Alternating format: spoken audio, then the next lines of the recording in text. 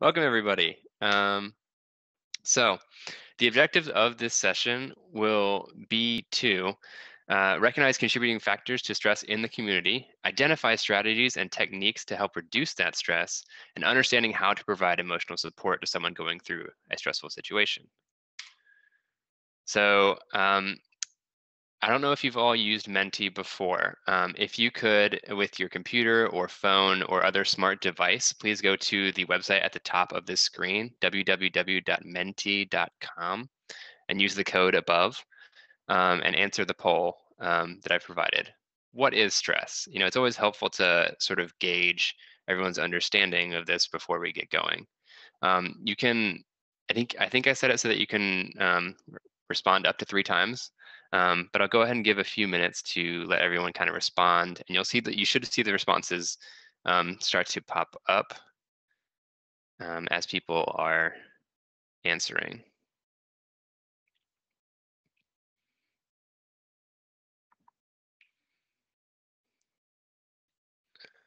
All right, inordinate worry or anxiety about the past, present, or future. Tension. Uh, Interesting. Someone said an evolutionary response. We will get to that. That is a good thought. A weight on my head. Also good. I see tension a lot. Anything that causes you to deviate from normal homeostasis. I hear a lot of medical jargon around here. Physiological arousal. You guys have quite the vocabulary. Acute or chronic worry or anxiety about something going on. Response to a threat. Adverse response to negative situations. We'll kind of go into that as well. Good, it can be good or bad. This green bubble just kind of answered this purple bubble right here. All right, I'll give you maybe 15 to 20 more seconds, and then we'll go on with the rest of the presentation. Eustress and distress. Okay, I've seen that. That's actually a little bit of an outdated terminology, but that is something that I think they still teach in undergraduate. Trigger of mental illness can be. It very much can be. All right. Thank you, everybody. Wow, this quite a few responses. Good job, everyone. With that in mind, what actually is stress? Again, it's normal. Everyone has stress, but it's actually a really vague term. It's caused by a change in your environment. Let it be said that humans don't take to change well, at least on a physiologic level, meaning your body does not respond well. And it's not just all in your head. It can activate several things in your body, starting with your brain and going all the way down.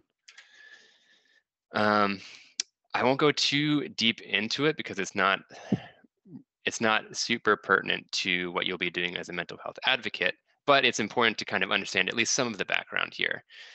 A stressful response, whether that's physical or psychological, can trigger a hormone called cortisol coming from your brain.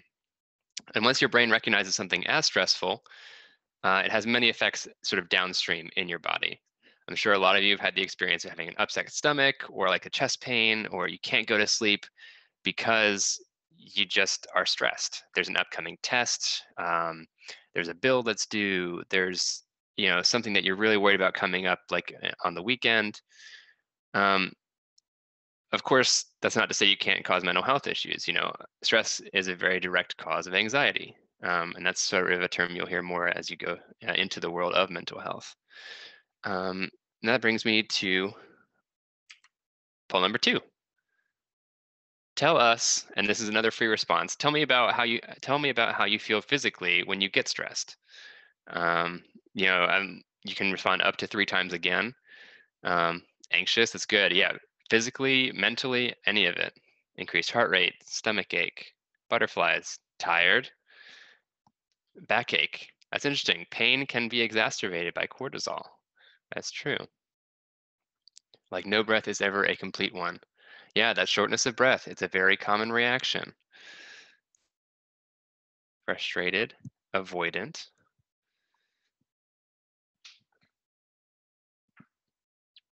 Awesome. Great responses, guys. I'll give it another 10 seconds maybe, and then we will move on. Acid reflux. Yes, if you have an underlying medical condition, it can definitely make it worse. Tension in shoulders. LOL bad. That is the best answer. Good job. Alert. Oh, that's actually really helpful. There are positive and negative aspects of stress. You can, in short bursts, be helped by stress because it makes you more alert, it tenses your muscles, and it makes you ready for action. That's actually a great transition to my next slide. I believe someone talked about this in the first poll. Stress is actually an evolutionary response.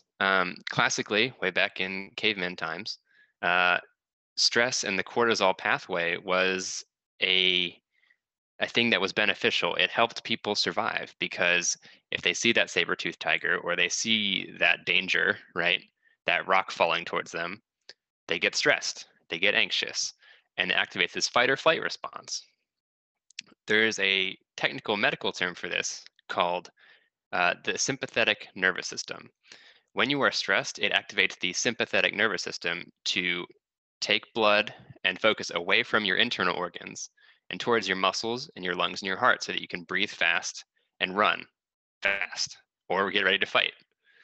Um, the opposite of that would be parasympathetic, meaning you're resting and digesting. You may have heard that phrase as well.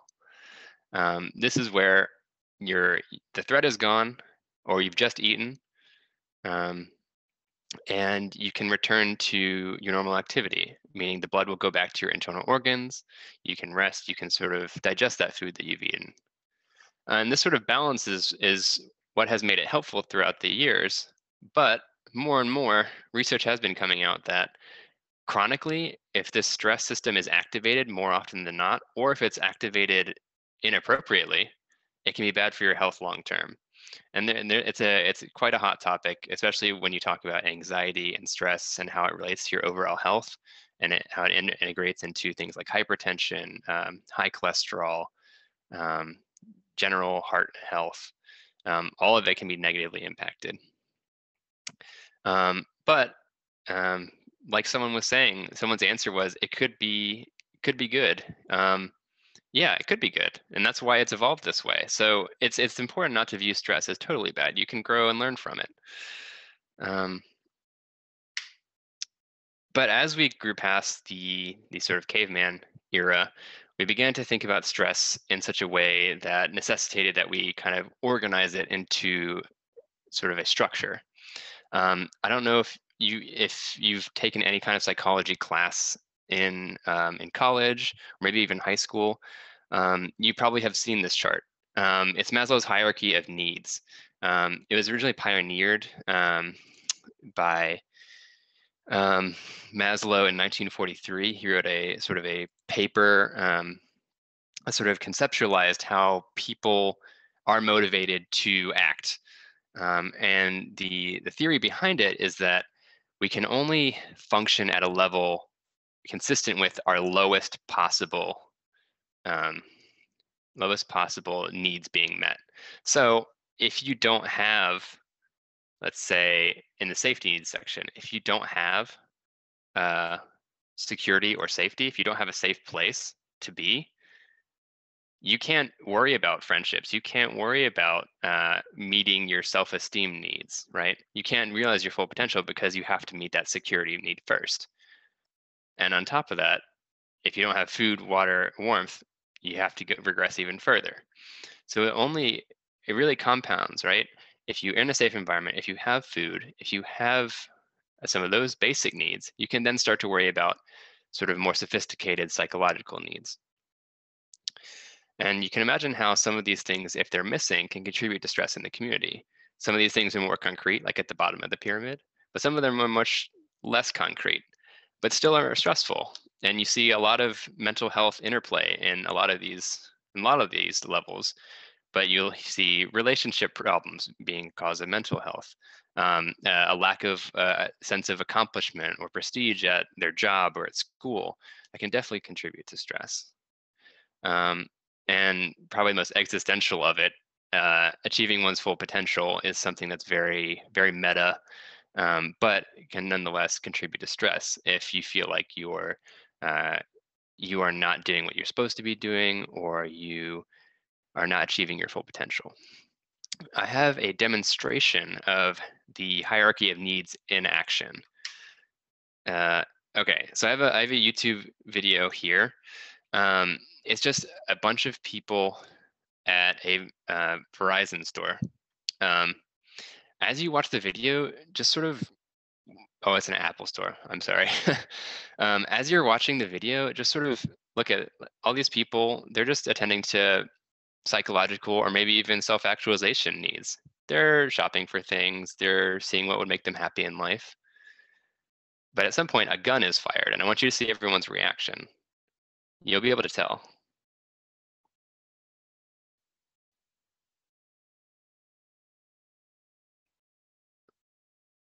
Did you see the reaction? There was a split second there where everyone reacted.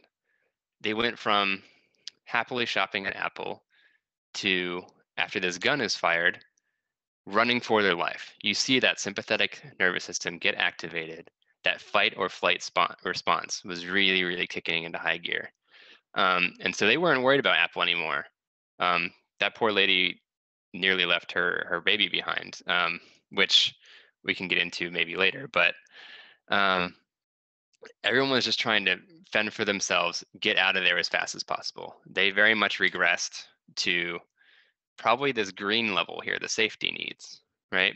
So they're not thinking about anything else anymore. They're only thinking about safety.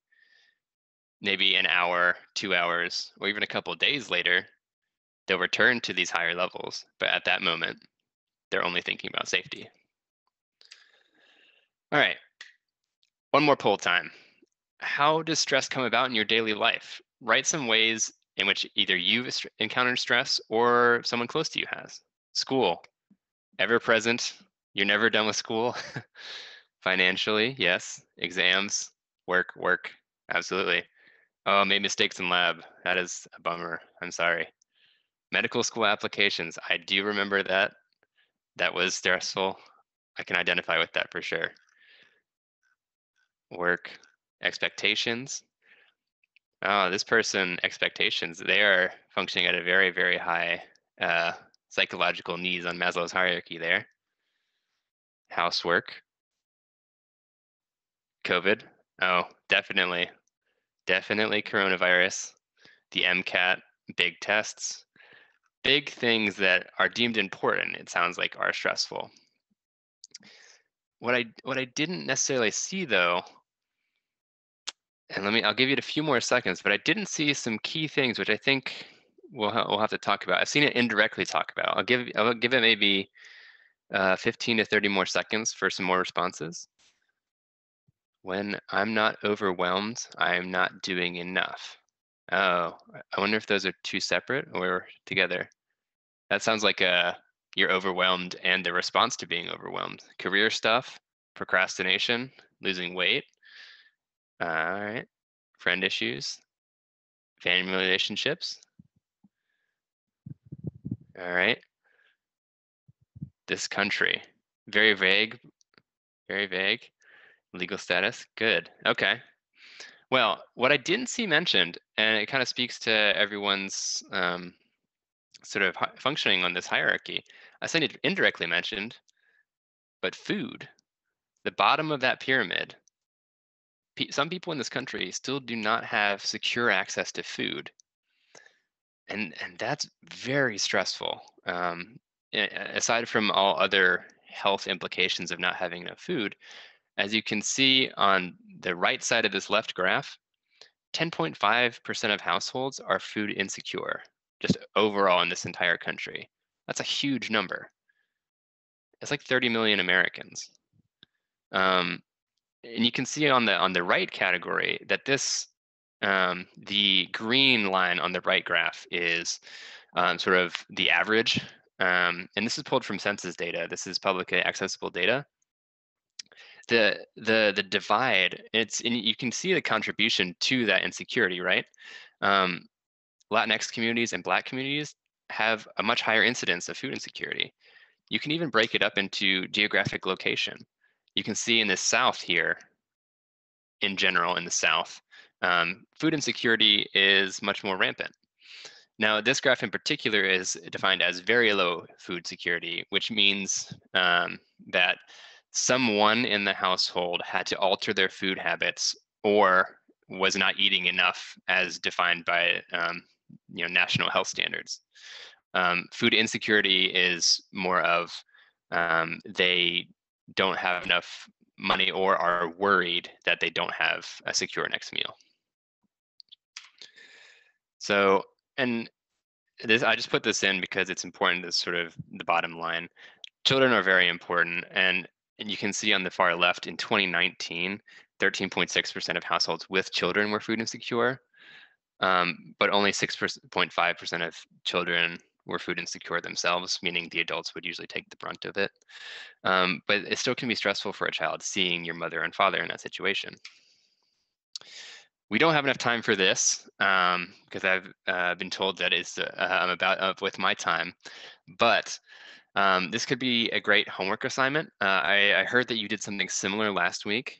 We won't be putting you in breakout groups for this, but I looked through the U.S. Census data, and for a family of 4, taking into account average rent and average expenses outside of food, a family of 4 at the poverty line, their weekly budget for food is about $125. It might be a good and sort of poignant lesson to try and go on, and I've listed some helpful websites maybe with bargain food places. It might be helpful to try and figure out, okay, what's my family budget for the week? How can I possibly get 3 meals a day for 7 days for all 4 of my family members and make it reasonably healthy? So something to think about. All right. This is Jonathan taking over. Hello, y'all. So I say get your cell phones out. Really, just have a window open. This is on Minty, so if you've been able to participate so far, you'll probably be able to continue to participate. Nice to meet you all. I'm Jonathan, also a first-year psychiatry resident at Duke. So while Chris was talking about kind of like, a lot of our topics kind of go together, but a lot of the biological things behind stress, I'm going to be talking about kind of like at a community level stress. So, and I'll have to tell Chris when to switch slides. So let's go ahead and switch slides. Oh, this is the poll. Yeah. Oh, shoot. Well, there you go. You guys are able to like respond and do it before I even prompting you. So I'm glad you all are already thinking about this. This is kind of like, this is kind of the premise. Tiers, mini tiers, weight loss, weight gain. You guys got it. Let's go ahead and move on to the next slide. Okay, so the first topic I'm going to go through is adverse childhood experiences. My talk's going to basically be 3 main topics: adverse childhood experiences, a little bit on health disparities, and then we're going to have a breakout group at the end to kind of discuss what can we do about that. And that kind of leads into our next topic. So adverse childhood experiences, the name kind of says it all. It's essentially adversity experiences in childhood. So this can be violence, abuse, family disruptions, things like that. Can you go ahead and switch slides for me? So adverse childhood experiences was first coined in 1998. There was a study that came out using data from 1995, 1996, with lots and lots of adults. You can see here, over 13,000 adults. The study was essentially looking at adverse childhood experience, the people that have adversity in childhood and what the effects are later in life. Not necessarily the most representative population. You can see that there's 83.9% are white, and then the adults are on the Kaiser Health Plan, which is a form of insurance. And as Chris was mentioning, if you are making less money, you are, unfortunately, the data shows that you're probably going to have worse health outcomes as well. So keep that in mind as we go through these next sections. But essentially, yeah, these are questions are about childhood adversity. So I'm now putting the ball in y'all's court to take a look at these questions. These are the questions from the study. There's 10 of them, and they go over 10 different kinds of adversity that one could experience in childhood. I put a QR code there. You're welcome to use, but it's already on Minty, so you could just like Yeah, actually. so actually I integrated into this Menti presentation, so you should be able to use the same code and the same screen that you already have. But I'm going to leave these questions up, and we can look at the results after we give a few minutes. Oh, okay, perfect. So I'm gonna give you guys just a couple of minutes to look through here, like minute, minute and a half, something like that, and just keep track of your personal number of how many of these you said yes to. And then we'll kind of, and you don't have to do this. If you do choose to do this, this is anonymous 100%, but we're gonna see like our conglomerate, how many adverse childhood experiences that all of us have had together. So uh, take a minute here, just kind of read through these.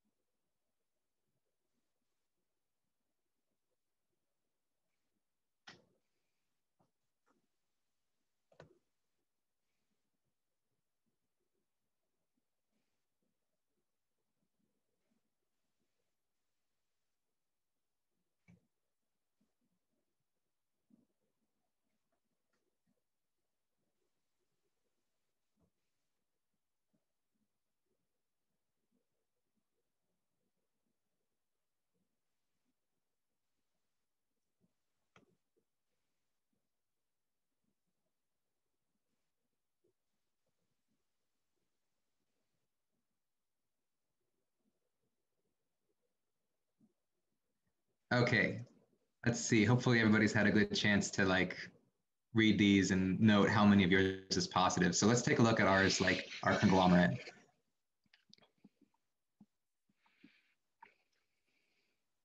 Give this a few seconds to like finish.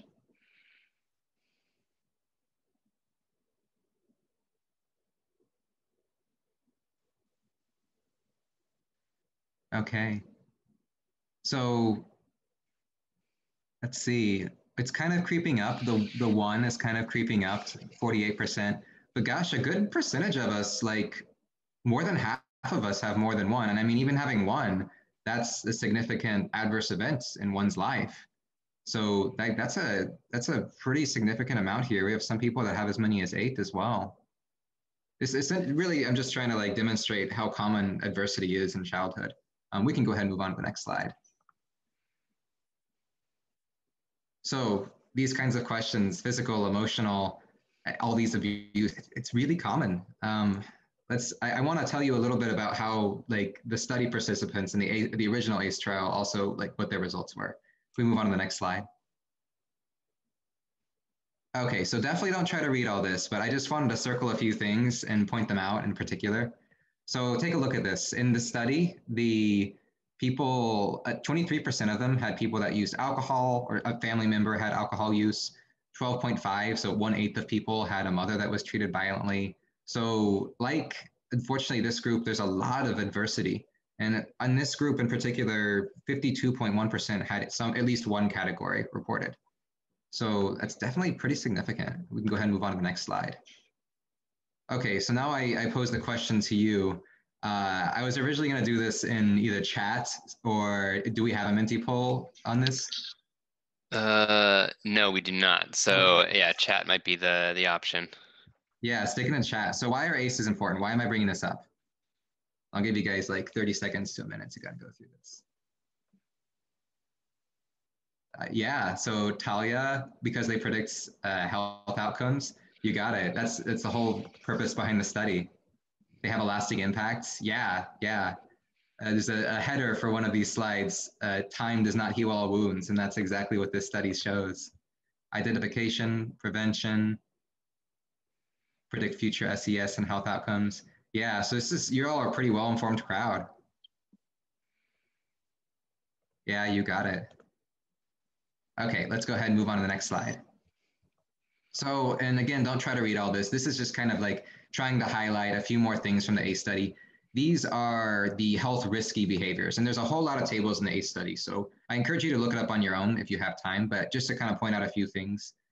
Just looking at smoking alone, If you have four or more, then the prevalence of smoking, four or more ACEs, the prevalence of smoking is 16.5%. Compared to if you have zero ACEs, then the prevalence was 6.8% in this study. And if you're able to read, the text is a little bit small, but you can see there's a dose response. So the more categories you have, 1, 2, 3, 4, the more that the prevalence of this study shows is you're going to be smoking. Same thing with obesity. You could see like 5.4% of zero, 12% of the people that had four or more. Ever attempted suicide, I think, is one of the most like alarming parts of this. It's really fascinating. You can see the ones that I circled on the very bottom. So if you have zero ACEs, then the prevalence in the study was at least the 1.2% of them had attempted suicide. And then if there were four or more, then 18.3% of the people had attempted suicide. That's a huge jump. So if you can see like on the very bottom right, that kind of right circle, I circle the odds ratio. So it just basically an odds ratio is saying, okay, so if you have zero ACEs, then the odds ratio is 1. If you have four or more, then the odds ratio is 12.2. That's like over 1,000 times or 1,000% increase. That's like 10 times odds of you have had ever attempted suicide if you look at the prevalence and the number of categories. So this is really, really striking. So you can go ahead and move on to the next slide. So next, this is looking at not just the risks, but actually the outcomes of ACEs. So same kind of thing, dose response relationship, where you can see that if you have more ACEs, you're more likely to have heart disease, stroke, diabetes. So really, it's like not just mental, it's physical, like you guys were alluding to when I asked this question in the chat. You can go ahead and move on to the next slide. So it's not hard to imagine what the mechanism is behind this. There's probably a lot at play, but basically you could imagine somebody going through some kind of adversity, having a bad time at it, using maladaptive coping mechanisms, smoking, drinking, using substances in order to cope with the serious adversity that they've experienced for a good portion of their life. That leads to things like diabetes, depression, suicide attempts, leads to stroke, COPD, and very likely death. You can go and move on to the next slide. So I thought this was particularly fascinating. There's tons of research coming out about ACEs. This study, like I said, it was published in 1998. So we've had like over 20 more years to just think about this and do all kinds of studies. Basically, I kind of wanted to touch on a few things that were interesting to me. People that have ACEs have decreased telomere length. Telomere is a thing, it's the ends of the DNA, and having decreased length is actually a sign of aging and cell toxicity as well. It's also fascinating. You can see, like I kind of just put in bullet points, transgenerational DNA changes. So there's been some studies that show that mothers that have experienced ACEs, they have more methylation on their DNA. Methylation is a way of silencing DNA. So if you have like genes that are made in your body, genes make proteins, that's what makes your body run. The genes are actually shut down and stopped by this methylation. And actually people that have ACEs have more DNA methylation. And I thought this was interesting too, fetal placentas. So mothers that have ACEs, the fetal placentas of the babies that they give birth to will have decreased telomeres as well. Really, really fascinating, like the mechanism behind this. And still a fascinating level, like area of research. You can go ahead and move on to the next slide. Okay, so this is just kind of like, again, summary slide here of ACEs. Adverse childhood experiences lead to cognitive impairment, social, emotional, risky behaviors, and then early death.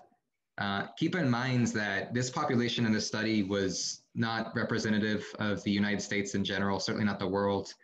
A very profoundly white population with at least a level of income to be able to have insurance. So this brings me to the next part of the talk here of health disparities. So health disparities is its own area of research. There's all kinds of things that can be talked about related to health disparities. Just to kind of show you what you're looking at here, this is a graph that shows, based on race, ethnicity, the people that are getting mental health care. So you can see if you're white, then the prevalence of getting mental health care is far larger than all those other races, ethnicities listed on there. This is just one example. If you're talking about health disparities can be, is essentially just separating people by different populations. So you could do it race, ethnicity, language spoken.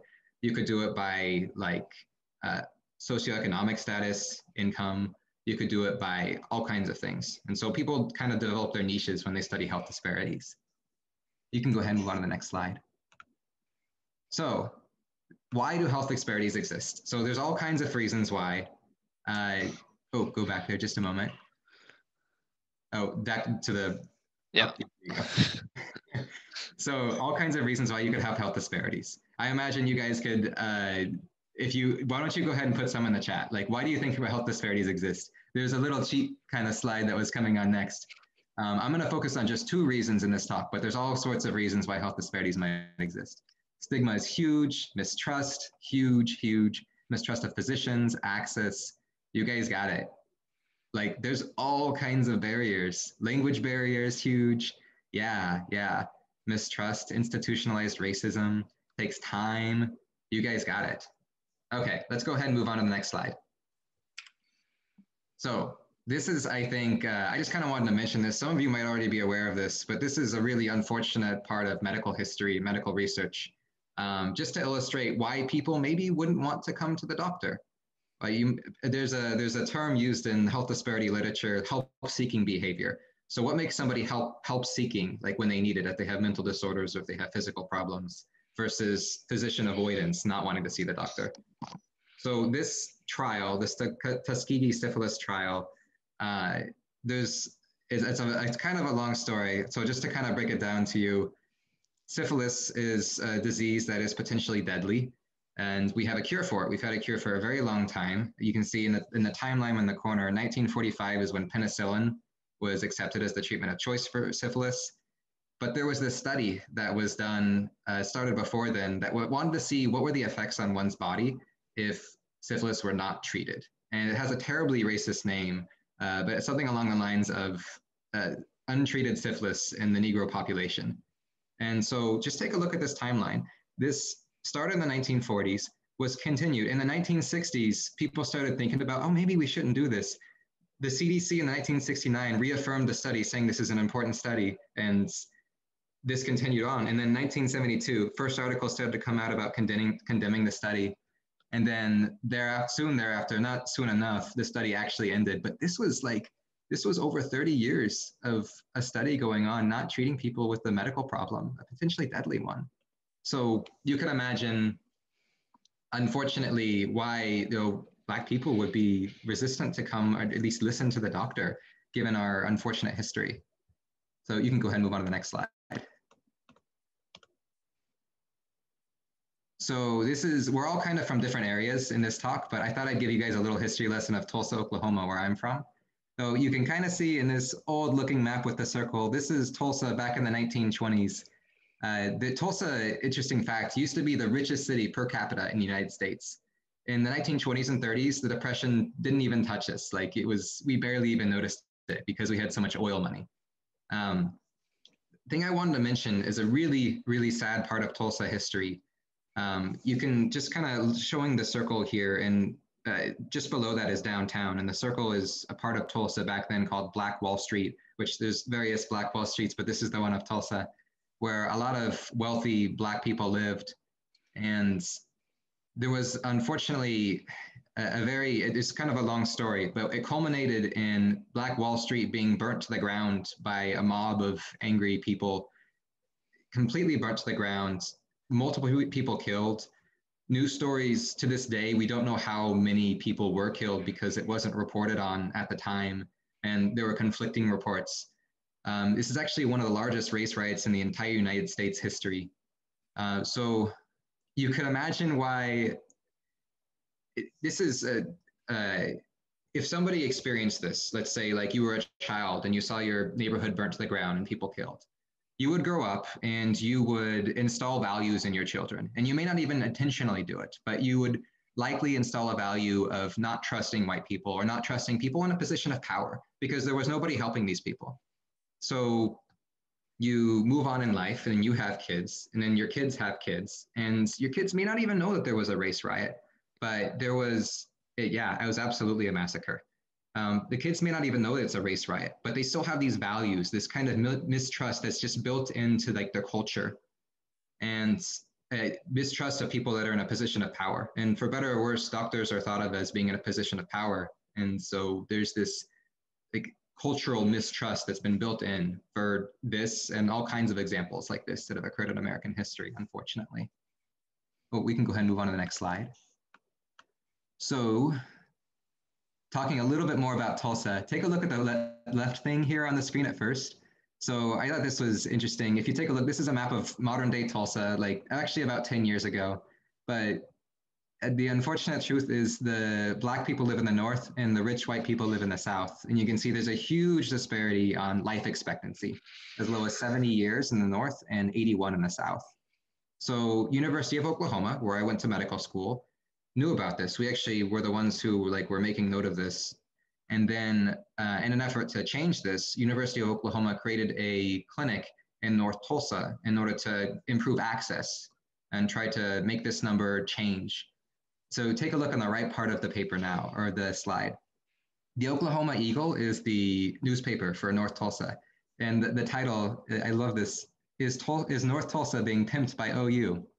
So the perception was OU was not coming to help anybody. OU was coming to make money off of this population in the north part of Tulsa. I actually know the president of OU at the time. He gave a few lectures in our medical school. He's an amazing guy. I believe his intentions were purely out of trying to improve access. But you can see this like generational mistrust that's come, like even when people are offering help and trying to help, there's this like pulling back because of this societal like mistrust that's just been built into your DNA, unfortunately. We can go ahead and move on to the next slide. So what else is there? This next part, I was going to show you a little video. In the interest of time, I'm going to hold off on that just because we don't have too much time. The idea is, so there is physician avoidance, but we can't, of course, blame everything on the patients who are just not coming to see us as doctors. Like, well, why don't they don't want to help? Why don't they want help from us? Why can't we? Obviously, there are things that we have, and some of you guys mentioned things like structural racism. There's this term implicit bias, which I don't remember if this was in the chat as well, but this is another part that I wanted to touch on related to health disparities. If you have time, this video I think is a really cute video. It kind of like the main character has some misperceptions of like it's an elderly white lady about like a Black person that she ran into, and it's a cute little short film and challenged my perception certainly. So if you have time later on, I definitely recommend you watch this. We can go ahead and skip past that for now. Okay, so yeah, skip past this one as well. So I wanted to at least draw like the distinction between what these two things are. So implicit bias is where you don't have a feeling like one race is superior to another. You just, for whatever reason, societal, cultural influences have a knee-jerk reaction to have bias and treat somebody differently, completely unconsciously. Like you're not doing this maliciously. This is just, it happens. There's a really cool test that I believe was developed by Harvard, and you could find this. It's the implicit bias test if you just Google that online. And again, in the interest of time, I'm not having you do it now, but it's just a really cool thing to like kind of show yourself like, well, do I have any bias that I'm just not aware of? And it's just a really neat way of examining that. There's actually been some workshops developed for implicit bias, and there's some studies that show that actually physicians that have had implicit biases before, like they've had different outcomes for patients that have different colors or gender or whatever it is, if they have this workshop, the differences in outcomes actually go away. So this implicit bias thing actually is really neat. Drawing the distinction between that and racism, though, is very important because people can feel a stigma against this. Like it can be hard to admit for some people that they have these biases, even though like the object is like, well, you don't really think that people are better than you or you're better than them. So if racism is more like, yeah, I do think I'm better than you, or I think that this race is different than this race. And if you are racist, then these workshops are definitely not for you. Because you, of course, you have to be able to make note of the biases that you have and be willing to change them rather than having like misperceptions of feeling that one race is better than the other. We can go ahead and move on from there. So now this is the breakout room section. So we're going to take about 10 minutes or so, and then we'll come back and share for like 3 more minutes. I'll go ahead and open up breakout rooms. The thing that I'm going to have you guys discuss is what can be done. And this kind of feeds into the next part of the workshop as well. What can you do right now? Like not in 10 years, not in 5 years, not once you have your degree, but like right now in order to prevent or reduce adverse childhood experiences and or health disparities. So I'll go ahead and break you guys up now into groups of, let's do 4 or 5, and then I'll have you guys assign a speaker. And we won't have time for everybody to talk, unfortunately, but I'd love to hear what some people have come up with. So go ahead and take like 10 minutes. Yeah, okay. So if anybody wants to go first, just kind of like, I don't think there's any better way of doing this. Just kind of start and we'll figure it out later. We'll just take a few minutes here. What do you come up with? To be our brave volunteer who can verbally tell us.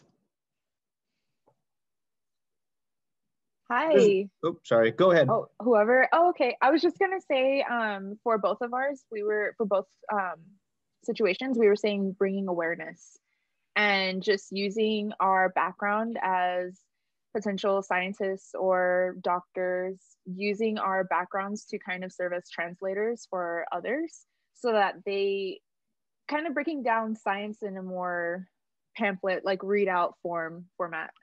So just kind of providing information to them in ways that they can digest and understand.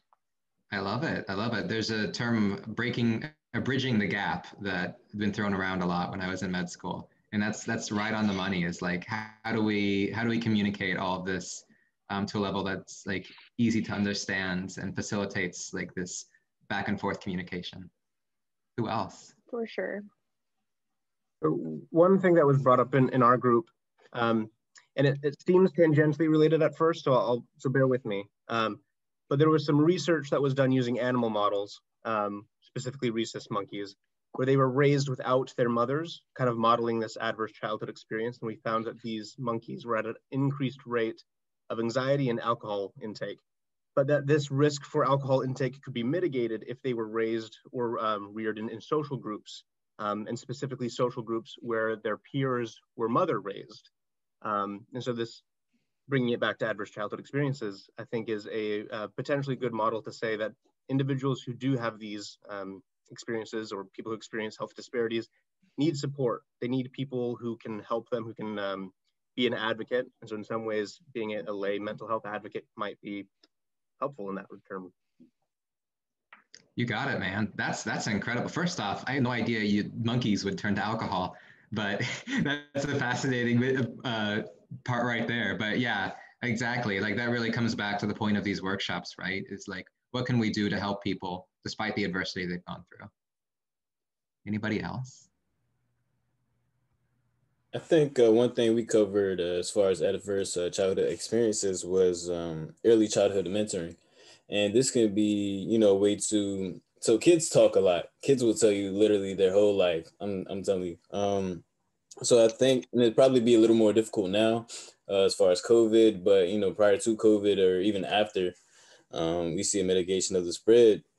I'm getting involved in as far as like elementary schools and after school programs, in which we're able to talk to kids and allow them to, enable some trust in us. And, maybe they'll release some information that may be pivotal towards their, I guess, overall health.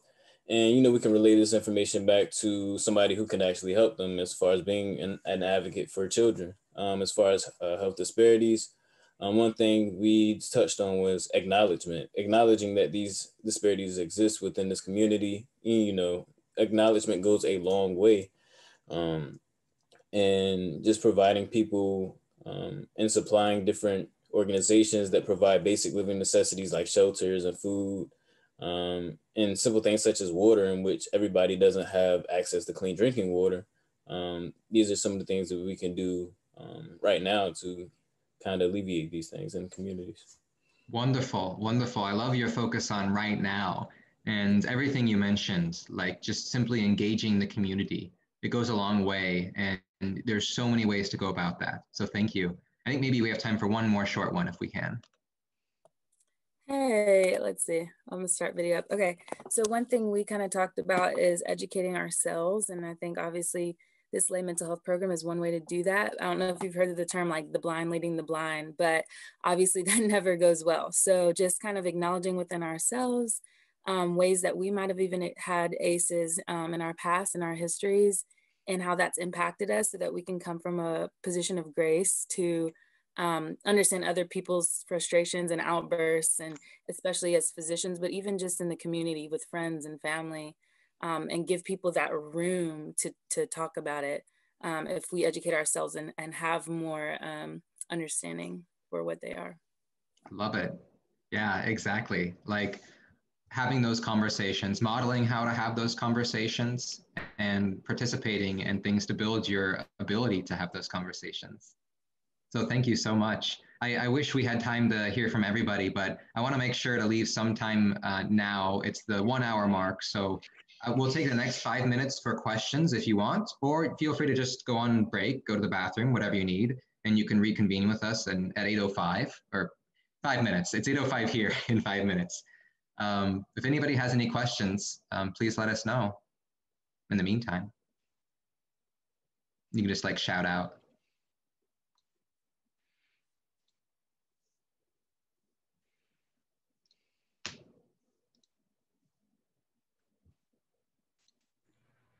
Has there been any literature that has talked about how exposing someone to like understanding how ACEs affects their life has like maybe had an impact on the effects of ACEs? Like, is there been study on how, what can we, like, what are interventions to prevent like the adverse outcomes despite ACEs?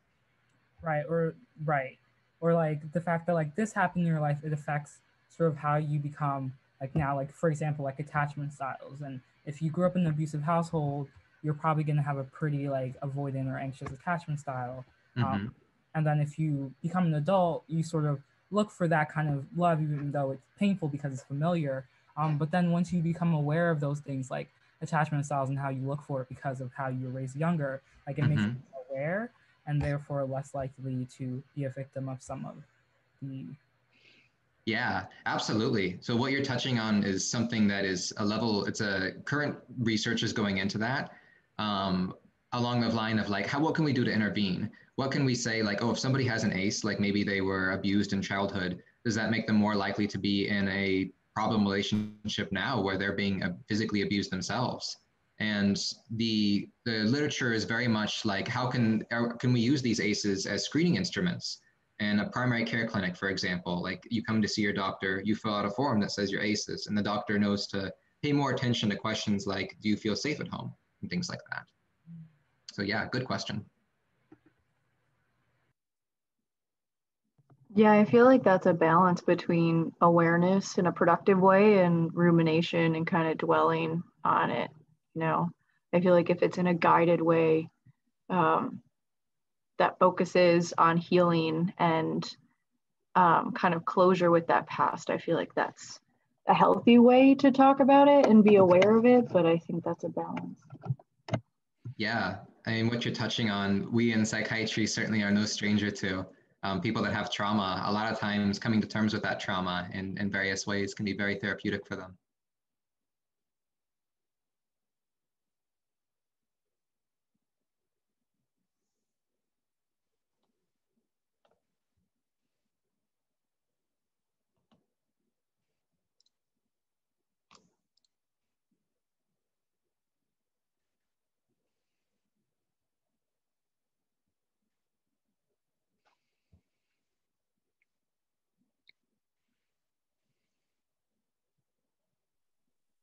I wanted to ask, does your training, your psychiatry training, does it address what to do about ACEs, or like how to process that with your patients? Yeah, so I think it does in various ways. And Chris and Brian, feel free to chime in if you have any more thoughts on this. But in psychiatry, well, in medicine in general, there's like a structured interview that we go through. And a part of that is the social history. And in psychiatry, we tend to delve into things like traumas, abuse, things like that. And that informs like diagnostically what kinds of things we give our patients, like PTSD, for example. But also it can be very helpful in therapy for people to revisit these if they're ready in a very, like we call it trauma focused way, to be kind of like gently ease people into these conversations. And people that do have trauma focused therapy for PTSD, for example, do have reduced symptoms afterwards and can like get to a point where they don't have such discomfort because of it. Yeah, I would agree with all that. I think obviously, like, when we're dealing with children, trying to screen as best we can in order to prevent more occurrences, getting people into treatment early. I think that by the time that people are adults, we're always treating the individual that's in front of us. But it's very helpful to have this conceptualization of how their trauma has influenced them throughout their life and led them to the person that they are now. And then very much like trauma-based therapy, which is very different than like cognitive behavioral therapy or like other forms of therapy. I think the information about like the shorter like telomeres and difference in like embryos is really interesting because it has me just thinking about like what are those effects long term, especially like right now when this country literally has kids in cages and are traumatizing whole families with deportations. Like what are the long term effects of all of those things? Let alone something like slavery, right? So does that like does that necessarily mean like people who have those shortened telomeres will live less long, or like is that the theory? As far as I'm aware, that it's associated with aging, having decreased telomeres. I don't know if there's like a causation necessarily. There may be something out there, but that's certainly implied given what we know about telomeres. If you guys, Chris and Brian, happen to know more than that, please chime in. Otherwise, I think we should move on to our next session. And Chris, you go ahead and start up. All right. Sorry, everyone, for my camera going away. That is some weird side effect of whatever platform I'm using Zoom with. So the second part of this presentation is going to switch from being less background and informational to being more skills focused. So what can you as an advocate do if you notice that someone is in a mental health crisis? I'm sure you've heard the term triage if you watch Grey's Anatomy or some other medical show. You've probably heard the word triage. Basically, it means that you have to assess the situation and very quickly stabilize whatever is happening. So, in the event that you've noticed that someone is doing poorly, the first thing that you do is you evaluate it, just like you would in a 911 sort of cardiac arrest situation. Look around, is the scene safe? Is the scene safe for you? Is the scene safe for the other person? You can approach it generally, sort of, hey, what's going on? Tell me what's on your mind. Leave it open-ended. They may not respond. They may respond and they might want to talk about it. But if you notice that things are escalating, very important things to ask in a crisis. There are 3 specific questions that you should always ask. Do you want to hurt yourself? Cutting or suicide, and you can word that bluntly. You can word that gently. The important thing is to get that information.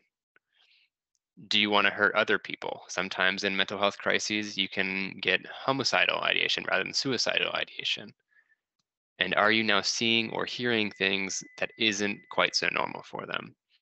If the person is diagnosed with schizophrenia, they may not answer positively to this question, but you can tell if they are sort of looking around or conversing with someone who isn't there. And sort of this part of the presentation is more geared towards very, very acute situations. So if someone is acutely suicidal right in the moment, this is what you do.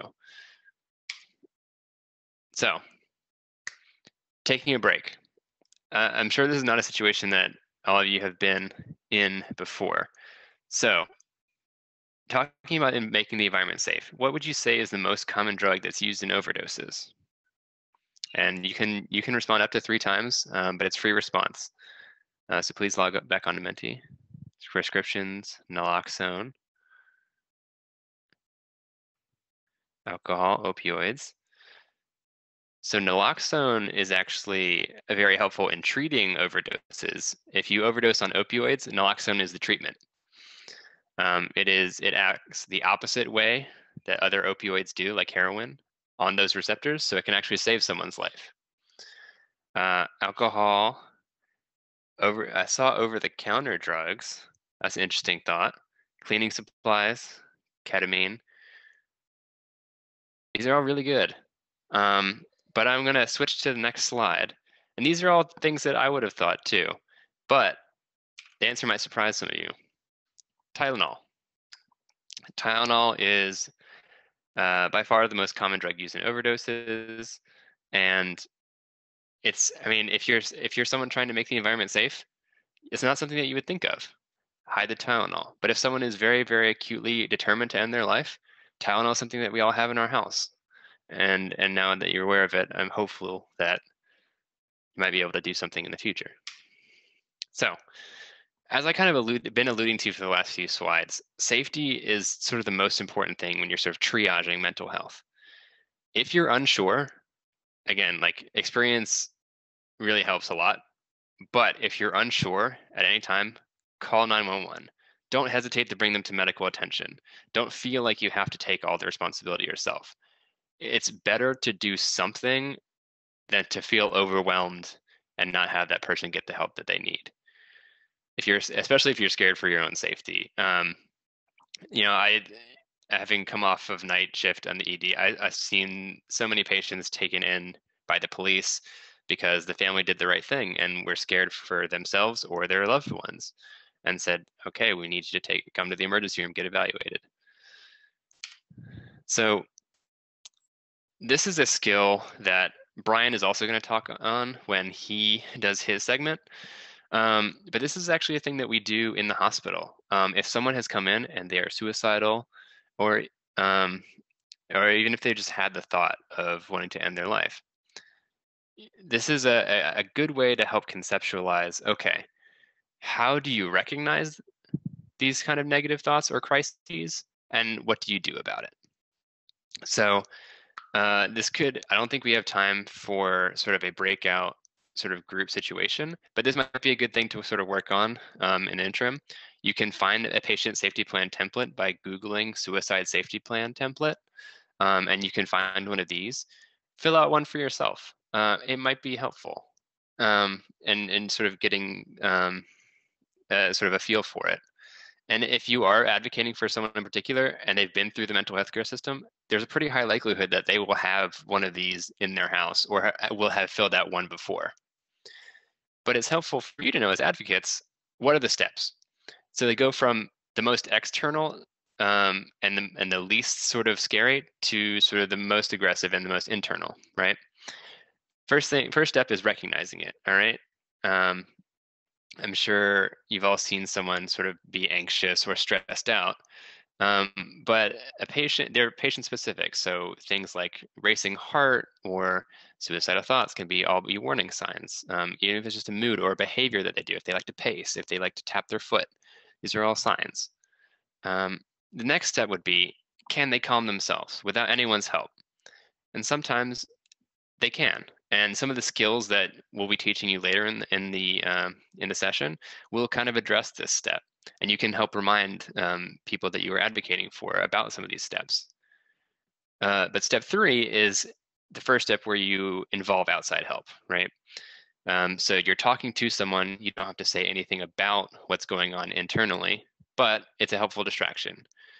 Pre-COVID times, you would be able to go to a place. It's not as common of a coping strategy anymore, but hopefully in the future it can be revitalized. Step 4 being, who do you talk to?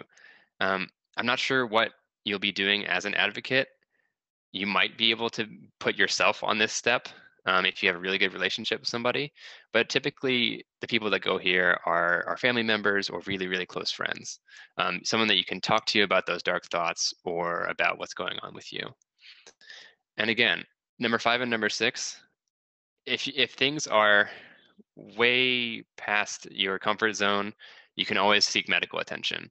The key thing is safety, safety, safety.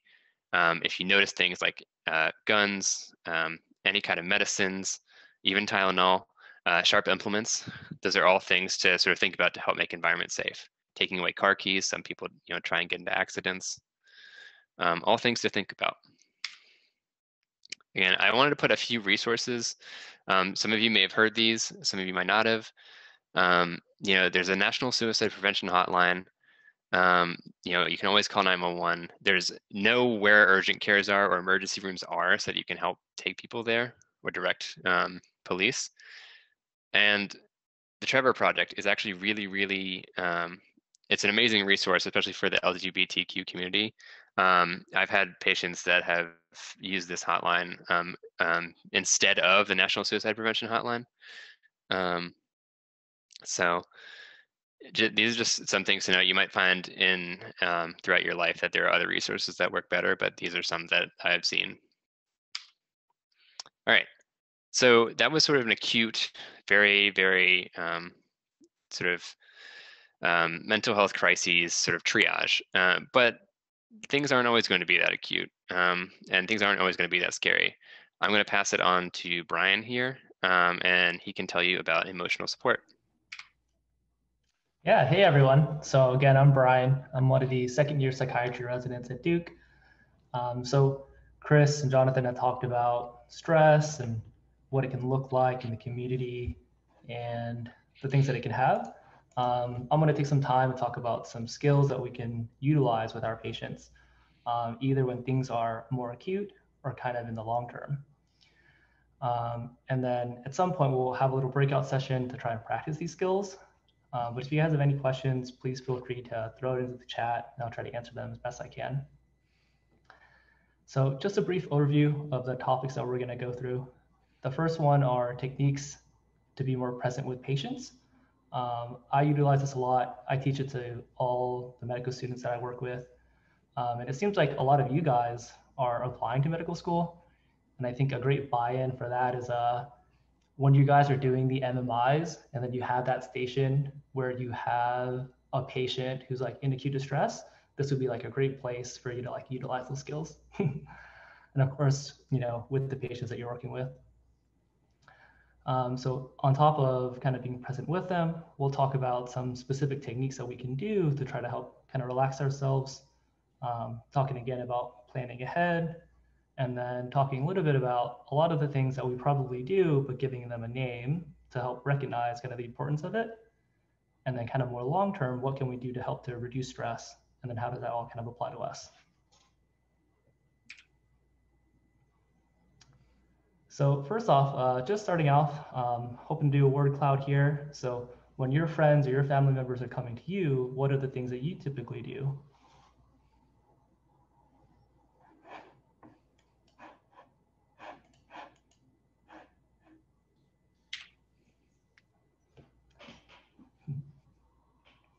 So I see a lot of listen, comfort, empathize, internalize, actively listen. Yeah.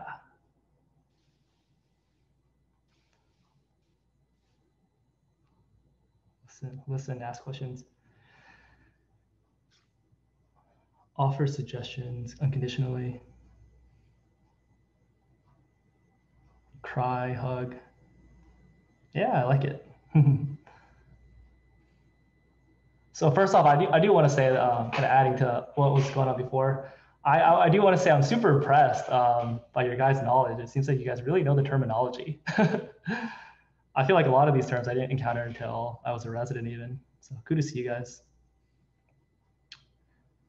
So yeah, I think that a very common theme that I'm kind of seeing from this is listening, lending an ear, trying to be present and empathize with them, trying to help comfort them, and then trying to work towards solutions. Is kind of me trying to summarize this.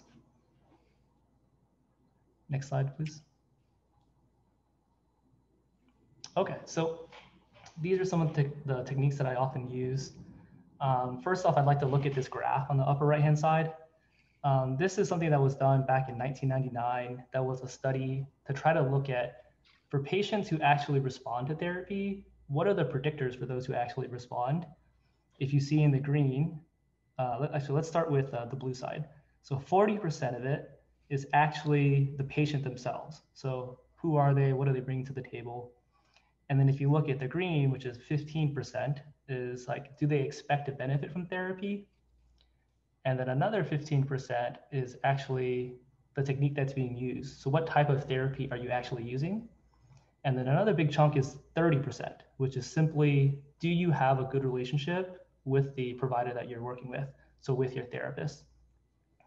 The reason why I like to bring this up is that it's actually super surprising to me that 15% of the model that you're actually using, it's only 15%, versus 30% is like, do you even have a good relationship with your patient? So kind of keeping that in mind, kind of how important that really is. And then these are some techniques that we can use to try to help establish that. I think that there are two very general ways that are great to start. So one is using like a very soft and concerned voice, or another one just being like genuine. And that's something that I think that would be a great position as like lay mental health advocates, because as a doctor, sometimes you can't really utilize really just being like a normal person, right? So using a genuine tone, we're like, yeah, like that's frustrating. Like, dude, that effing sucks, right? Like that's much more appropriate as a friend, but not as a provider. So those are like two approaches that we can use. I think that the most common approach that I see when people are experiencing or like hearing difficulty is always saying like, I'm sorry, you know, like that really sucks. I think that that's a great place to start. I would say that trying to take it one step further, there's other terms that we can use to really help the other person who's talking to us, let them know that, you know, we hear them, right? So saying like, yeah, like I understand, like that really sucks. Or, you know, like I really wish that that wasn't happening to you. Or I can imagine that, you know, if you're going through all this, like you must be feeling really bad. Or I can't even imagine what that would feel like. Like, what does that feel like, right? I think that those are some great terms to kind of add and will help engage. The next thing I like to talk about, and this is the one that we're actually going to try to practice, it's actually called 6 forms of validation. What it is like built into tiers. So 1 being the easiest, 6 being the hardest. And then knowing that during an encounter, most of the time, we're kind of moving between them all. And not every time with every patient are we going to be able to encounter the highest tier, which would be 6. So the first one is simply being present with someone. So for example, if you have someone who comes to work every day and they're just complaining every day and you're just like tired and you like can't even give them your attention, then you wouldn't be hitting 1. Versus if you're like actively just there, giving someone your attention, making eye contact, you know, giving nonverbal cues, you know, shaking your head, things like that, that's probably tier 1. The next step up is called accurately reflecting. So when someone's giving you this entire story of how the past year has been really tough for them ever since they lost their job, and then they didn't have any money, and now they've lost their housing, and now like their girlfriend broke up with them. And so saying like, dang, it sounds like you just had a really tough year, right? That's kind of the next tier because it shows that you're actively listening. You're able to like summarize it. And that's one way to show them that you're like, yeah, I'm listening to you, right? I would say that the next step up after that would be trying to actually name the emotion or thought that they're having, and then checking for accuracy to see if you're actually right. And it's okay if you're not, because they'll tell you, right? So if someone is saying, you know, whenever I'm taking exams, like I just like can't focus and it's just like so hard, right? And you're saying like, wow, like it really sounds like what you're going through is like you're feeling a lot of anxiety. And it seems like you're really just kind of building it up in your head. And that's one way to kind of take it one step up, because you're helping them to identify the emotion that they're having. And sometimes they're not even able to get to that step. You can also do it with kind of a thought that they're having. So if they're coming to you and talking about, you know, like, did I make the right career decision? You know, and talk about all the things that they're contemplating about why or it was or wasn't the right decision. And you can say, it sounds like you're starting to think about whether or not you need to make a career change, right? That's kind of the next step. Number 4 would be validating based on their history. So this is when you kind of know someone a little bit better. And so let's say that you're working with someone who has like a very long history of abusive relationships. And they're telling you how like, I'm in this new relationship, I just can't find myself like feeling comfortable with this person. and I can't find myself like opening up, right?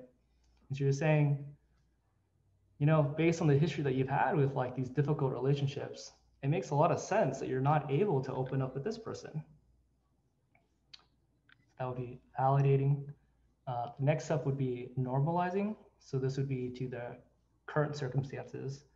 So, you know, if someone's telling you about how they've been having a tough time because their parent passed away, you know, saying like, you know, I think that makes sense. I think that anyone who lost their parent would be feeling down. Right? And the last one, and kind of touched on it a little bit earlier, is radical genuineness.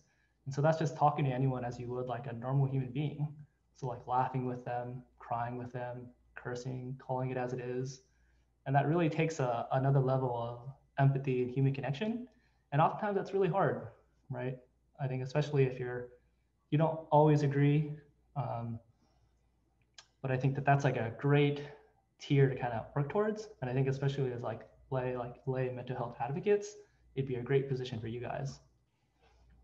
Kind of putting that together, I think a very simple way to kind of get started with utilizing these skills is like telling them to tell you more, you know, echoing what they're telling you, and then normalizing it, validating those emotions.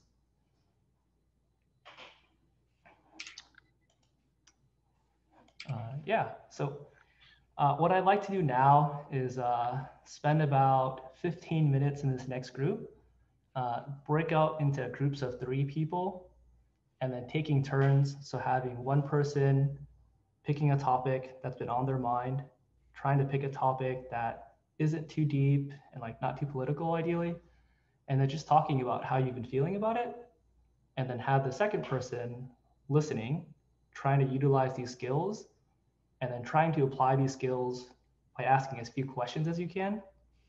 And then I would like for the third person to just observe and kind of see how it goes, and then switching. So we're gonna do it for 3 rounds. So maybe 4 minutes for each round, and then maybe spending about 3 minutes kind of at the end for you guys to just talk and see how it went. And then we'll come back, check in, and see how that went. Yeah, makes sense? Clear as mud? And then I'm gonna, let me see. We'll make sure to text in what the instructions are too. Sorry for waiting when I did my breakout rooms.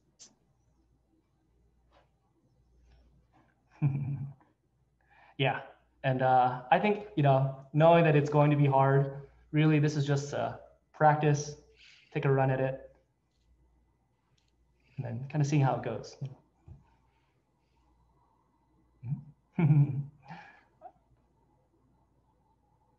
Yeah, someone's asking to go back 1 slide.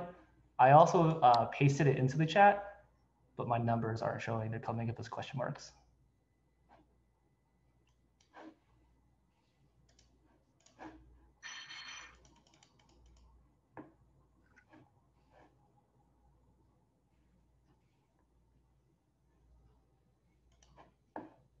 Okay. Are they already in the breakout rooms?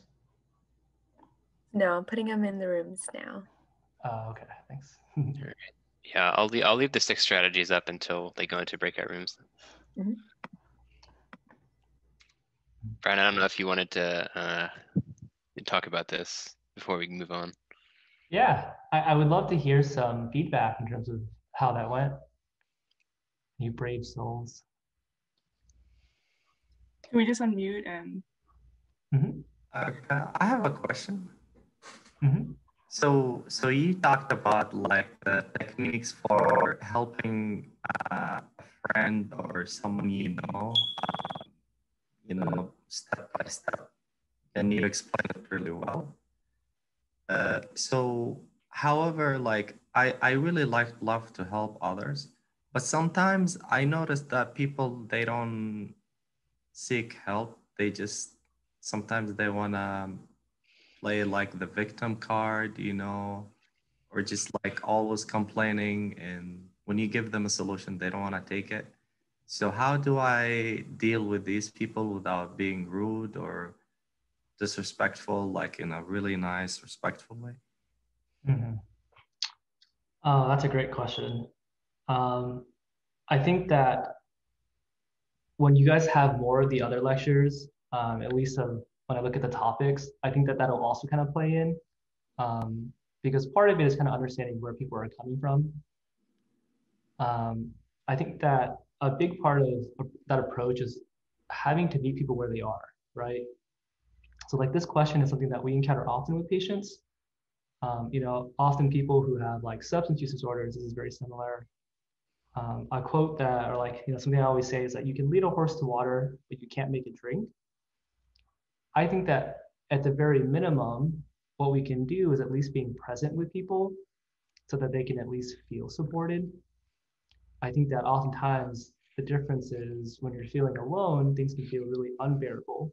And that's when people get pushed towards like really severe mental illness or like suicidality and things like that, versus simply feeling supported. If you have someone there for you, can like really have a very big difference. And I think that in terms of if it's really getting to that point, as you're kind of describing, where you're not able to like make a change and things aren't getting better, then really it's about trying to advocate them to like get mental health. And if they're not willing to do that, then continuously just being there, continuing to gauge where they are, and then when they're finally at that step, then helping them to take that step. And that can take time, right? Yeah, yeah, it takes time, but sometimes like I feel when I'm trying to help like the others, they only come to me with their problems and they just want to complain, and that sometimes me a little bit. So I asked this question. Yeah. And I think that that's a great point, and you can ask them that, right? Is that when someone's coming to you, you can say like, do you want me to just like listen here and let you vent, or do you want to like think more about what can we actually do to work at that solution? So it really depends, right? Thank you. Yeah. Would I just be able to jump in and just share how that went, or are we stressed on time? I think we have time. Go ahead. Okay, cool. I just wanted to say thank you for sharing those techniques, because I feel like they really enhanced my listening abilities, and also it helped to have a template on how to respond, because I spoke with Nicole and Brendan, two postbacks here, and we essentially shared about some difficulties that we've been having as postbacks. And although we've never met, well, not in person at least, it was great to have those like listening techniques and responding techniques, so that I could accurately just effectively kind of I guess commiserate with them.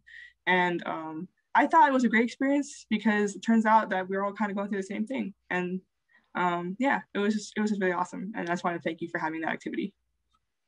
Yeah, cool. Thank you for sharing. I'm glad that it was helpful for you guys. I would also love to hear about some of the difficulties that you guys had in trying to use these skills, trying to get the other perspective.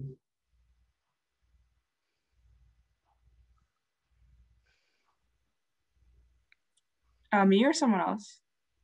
Anyone. Yeah, someone can share if they would like to.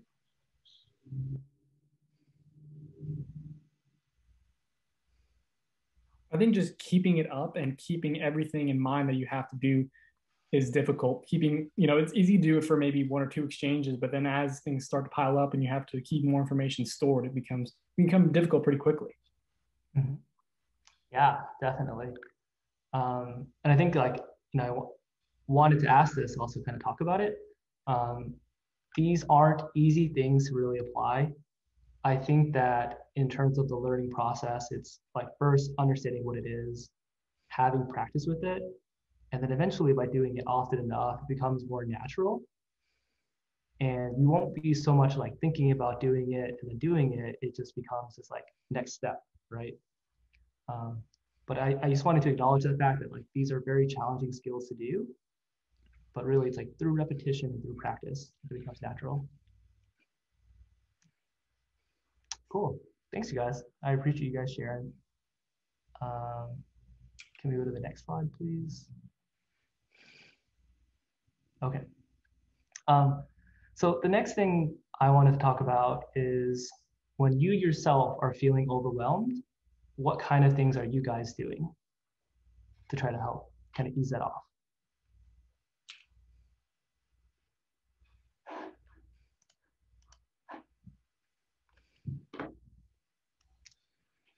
Yeah, exercise, nice. See meditation.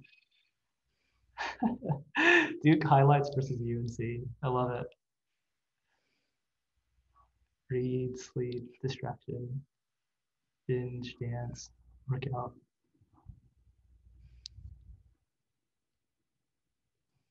Call a friend. Kind of turn off for a bit.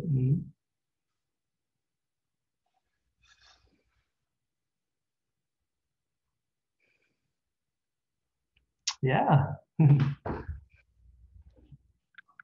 These are all great responses. Anime, I love it. We were just talking about that earlier.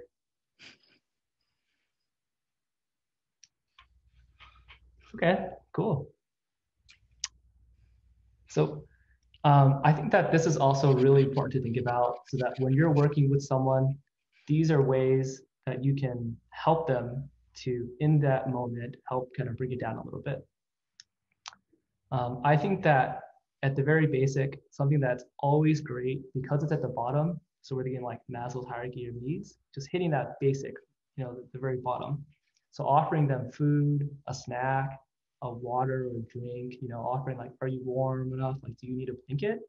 Is a great way to, like, one, establish like a therapeutic alliance with the person in front of you. And then kind of getting back to what we were talking about before, when someone's very, fight or flight, their sympathetic response is like really high up there. When you're feeding someone, you're keeping them warm, you're actually activating their parasympathetic response, and you're helping them to kind of rest and digest. I think that that's a great place to start. Redirection is another skill that we often use. So when people are really upset that their TV is not working, and you're saying like, okay, like how about we go and do this, right? That's like one great way to do it. A lot of people were talking about distraction in the last one, music, watching TV, going for a walk, reaching out to acquaintances, so friends and family. And then some basic skills. I think that, taking deep breaths very quickly activates the parasympathetic response. So taking like, 3 seconds to take a deep breath in, and then 3 seconds to take a deep breath out. And so I'll do this with people when they're a little bit more upset, and I'll say like, okay, like I can tell that you're upset right now. I really want to talk to you about this, but it's hard for me to talk to you when things are so heated like this. Do you want to take some deep breaths with me? And then just taking a couple of deep breaths often can help people. And I think that I do want to highlight that some people won't respond as well to this, but I think that doing it with someone will help, so it doesn't feel as condescending. And then kind of keeping in mind that triage that we're talking about before, that if you have someone who's like really agitated, who's like cursing, and not just cursing in general, but cursing at you, or is really directing a lot of anger at you, these things probably, if the acuity is just too high to try to apply these things, just keep that in mind as well. A couple other things that I wanted to talk about that I think are really helpful for a lot of patients. This is one of my favorites, is like naming objects. So just looking around the room and saying, can you name 5 things around the room that are the color black? And then moving on and doing it, can you name 4 things in the room that are the color white? And then 3 things in the room that are color blue, 2 yellow, 1 red. And it can really help to ground someone, to kind of just bring them back and recenter themselves. Another technique is called intense exercise. And so this isn't, like going for a run for like 30 minutes. This is more when you're feeling really stressed out, doing as many push-ups as you can in the span of 30 seconds, or doing as many jumping jacks as you can in 30 seconds. And that like intense jolt can also help to kind of bring people down a bit as well. I think in the interest of time, we won't practice them. But I think that these are kind of great things to just keep in mind to try to help someone in that direct moment. The next thing I wanted to talk about is probably a lot of things that we're doing just as humans, but often giving it a name. This falls under supportive psychotherapy. So this is like the basics of talk therapy.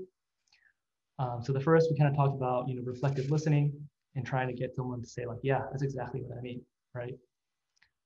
Another great skill is like organizing the narrative is what it's called. So when someone's, feeling real distressed and talking about a lot of things, giving this really long story, and you're kind of telling it back to them in this really organized fashion, you're helping their thoughts to be more organized, and that can be very helpful for people. The next one's called lending one's ego. And so that's where you're using, you who may be more educated, who is like an external person in the situation, who's calmer, and then helping them to plan, make decisions, right? Another thing is trying to identify defenses that they've used in the past. So, in the past, when you've gone through stressful things like this, what are things that have been helpful for you? And do you think that that would be helpful now? And this also kind of ties back to the skills we were just talking about, because if you can identify the skills that they've used, that can often be very helpful. The next one is restoring confidence. So oftentimes when people are going through a tough time, it's tough, right? So trying to recognize, like, what are they doing well, recognizing that fact, telling them that they're doing well, and then telling them to continue focusing on these strengths, right? Like, you're so good at like naming your emotions and like letting people know when you're having a tough time. Like, that's great, keep it up, and then advocating for them, empowering them to advocate for themselves. Again, like, I think that these are great things to keep in mind. Like, know that when you're doing these things, like, it really is helpful. There is data behind these things. And again, so Chris had talked about this beforehand. I think the only real thing that I wanted to add to this is that, before, a big thing that we used to do in mental health was asking people like, can you promise me that you're not going to hurt yourself? Like contracting for safety. And that has been shown to like not actually have a lot of data. I think that if they're not able to contract for safety, that's not a good sign. But this is kind of what has come to replace it. And so really thinking ahead and trying to plan ahead so that when we actually are kind of stressed out, it's so hard for us to like think logically through it. And so having thought about it beforehand can be really helpful to people. So really, I do think that this is helpful. I think that if you have the time, sitting down with patients and actually running through it can be very helpful for organizing thoughts, planning ahead, making the environment safer, all those things. Okay, one more. So the next thing I want to talk about is a little bit different than emotional regulation, which is when you're like feeling really stressed out in the moment. How do you bring yourself back down to like a 2 or 3? This next question is like, what are things that you do to help increase your reserve? So, like if you're having a bad day and it's raining and you're getting soaked, what makes the difference between you remaining, kind of who you are and calm versus just like losing it, right? And something small into both, but would love to see kind of what you guys do. Iced coffee. Get lit. Yelling, music, yoga, tea. I see a lot of music.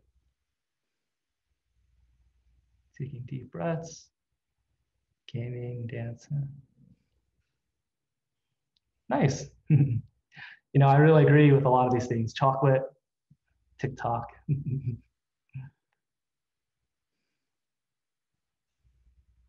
Show gratitude. Ah, nice.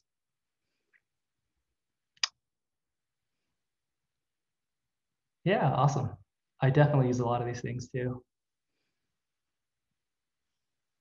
Okay. Thanks for responding, guys. Next slide, please. Okay. I just wanted to touch base on some of the things. I think that you guys had already hit a lot of them. These are kind of the things that I think about often, like for myself or with patients. And oftentimes kind of seeing where they are, thinking about these things, seeing what things like they might be interested in, and then trying to help them actually get there. So things that I've listed, mindfulness, exercising consistently, religion or spirituality, connecting with that community, tending to your hygiene, are you drinking enough? Are you eating healthy? Are you eating enough? Going out to nature, appreciating nature, going for walks, getting adequate sleep, having your social connection, engaging with them, having your hobbies that you do, showing gratitude to things, and then doing something that you enjoy every day. Those are the things that, that come to mind for me. If you're into mindfulness, there's a bunch of apps. Those are things that I really recommend to patients a lot. Aura and Headspace are like the ones that I use. Headspace is more, it takes you through a course, and you're doing like different techniques every day. Aura is more, you give feedback on each session, and it changes the new one it gives you each day. If you are interested in that, Aura, disclaimer is that it's my friend, but I definitely like love the app and recommend it. If you want the premium, you can use this code. It's Duke Hospital, and then you'll get the premium. And so again, I think that in terms of applying this to patients, a great place to start is asking them, like, what are you doing to take care of yourself? What are things that have been helpful for you in the past? Or saying like, hey, like, these are things that have been helpful for me or for others. Like, do you mind if we like explore to see if any of these might be helpful for you? And then try to like talk them through, like, how do you actually like do these things, right? Next slide, please. And then kind of just wrapping things up, talking a little bit, about helping ourselves, because recognizing that this is challenging work. It can often be very challenging. People are going through difficult things. It's heavy work. People can be really stressed out, and oftentimes, like, we're kind of on the receiving end of things. And I think that important things to know, recognize, is that oftentimes, like, don't take things personally. Oftentimes, people are feeling, really stressed, really high, activated, and they're kind of just directing it at whoever's in front of them. I think the other thing is recognizing that oftentimes it can be frustrating work, right? And that's okay too. I think that like that emotion that you're feeling is valid. Of course, the important thing is recognizing like, what are we doing about it, right? It's okay to feel kind of frustrated, but then if you're like yelling at someone, like that's not okay, right? And then of course, like talking to people. This is like the big meme, right? With like therapists and psychiatrists, and like crazy and have their own therapists and psychiatrists. But I think a big part of it is that we also need to kind of unload and de-stress, since this is often how kind of accomplish that. And then I also really like Maslow's hierarchy of needs, so I kind of put it in here. When I think about patients and then kind of conceptualizing what's going on with them, I often use this as a roadmap to see kind of what do they have, what are they missing, what can be improved upon. And it's kind of like tending to that, mental garden that you have. And so like, even like for yourself, I think it's a great way to kind of think about like, what am I missing? And I think that like, we talk about like happiness. I think that when all these things are met, we're moving towards something that's like closer to like being content. And so just kind of summarizing very quickly the things we talked about. We talked about different skills for being present in the moment. We talked about when things are a little bit more heated in the moment, things that we can do to kind of help bring things down. We talked about the basics of talk therapy, things that we're often doing, just giving it a name. We talked about the suicide safety prevention plan and kind of thinking ahead of time and planning. We talked about reducing chronic stress and then kind of how that applies to us as well. And yeah, that wraps up my slides. I think that's all we had. I'm sorry, we ran a couple minutes over, but if you guys have questions, we're happy to answer them. Is it possible for them to email the team and get back to us for questions? Okay, if you have any questions for me, I'm gonna take off now, but I wish you all a good night. Hey, Brian, I actually have one quick question. Yeah, what's up? What exactly is mindfulness? Good question. Yeah, I was hoping to lead us through a mindfulness session, but we didn't have time for it. I think that the definition of mindfulness is just being present in the current moment in a way that is non-judgmental. And that can be either internally or externally. It actually stems from like Buddhism and meditation originally. And then since then, it's kind of been identified by a lot of like researchers and therapists. And then since then, there's been a lot of data that's come out on it. It's been used in like so many different things like depression, schizophrenia, anxiety. Right now, it's like really hot for like burnout because like physician burnout is so big. And there's like one of the only things that has great data for. I think that a lot of things can fall under mindfulness. So like if you're like listening to music and doing nothing but listening to music, like that's mindfulness. I got you. If you're doing all these things and the music's just in the background, it's like very different, right? All right. I think that like what it's actually doing, there's like a lot of data out there, like looking at like Buddhist monks who have done it for like 10 years, like their brains are actually different. And you can look under like imaging studies with like PET scans, MRIs, and see like what parts of the brain are lighting up. I think another way I think about it is like with like the neuroscience behind it, your brain is like, imagine like a walnut that started, it's like, responsible for just like basic responses.